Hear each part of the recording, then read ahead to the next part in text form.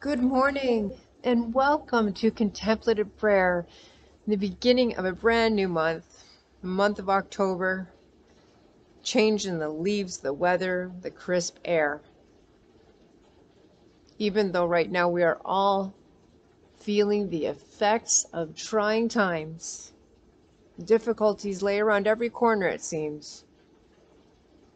Just knowing that we can always find one thing to be grateful for and to offer that gratefulness up to God and thank Him every day, even for the smallest things. It really does help to put us in a bit more of a settled and centered space, reminding ourselves that there may always be something to be grateful for. Today we've been gifted with a lovely piece of music for the time that we spend in silence. That'll be around 10 minutes long. And to begin today, I'd like to offer a prayer in the form of a writing by Joyce Rupp from her book, Out of the Ordinary. It's called A Prayer for Awareness. Generous God, you smile upon the wide diversity and beauty in the humanity whom you have created. But you weep at the great divide between the rich and the poor. I come today with the taste of ego-centeredness on my spiritual breath. I beg to have greater awareness and a deeper commitment to all that will heal my world. Help me to make good decisions about my daily living, so that who I am and what I do can have a positive effect on my brothers and my sisters everywhere on this vast planet. Stretch my vision so that I do not forget those who hunger and search for shelter each day. Remind me when I am using and buying material things that I do so with care. Enable me to use the earth's resources responsibly so that there will be enough to go around for all who live on this green planet today and in the future. Awaken me each day to gratitude for all that I so easily take for granted. Let my eyes do more than just read the stories in the daily paper or watch them on the evening news. Let my eyes take those stories to my heart, where I am one with all who dwell on this earth. Touch my compassion, so that I know the pain of the hungry, the violated, the homeless, the burdened,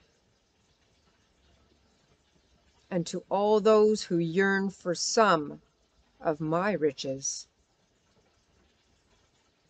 Compassionate Creator, stir in my soul. Call me again and again to be a true child of the universe. May I be attentive and alert to how you would have me live my abundant life.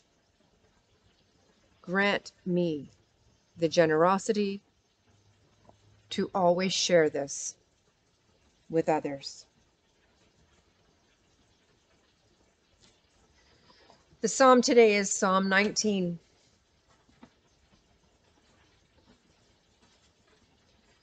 The spacious heavens laud the glory of our God, with full majestic praise. The soaring firmament, unmeasured in extent, his handiwork displays. Days pour forth speech today, night will to night convey the knowledge of creation. There is no speech nor word, their voices are not heard, yet they reach every nation. In this wide firmament, God gave the sun a tent from which to start its run. Just as a joyful groom emerges from his room, so comes the radiant sun. And as a man of force, rejoicing runs his course, so from the end of heaven, the sun its path completes, and from its burning heat can nothing remain hidden. The law of God is whole, and it revives the soul by bidding it to rise.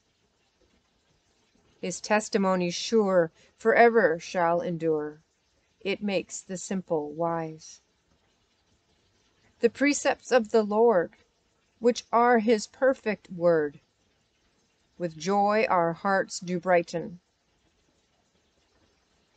while his commandments sure, which are both true and pure, the eyes of man enlighten. The fear of God is clean, a fountain most serene.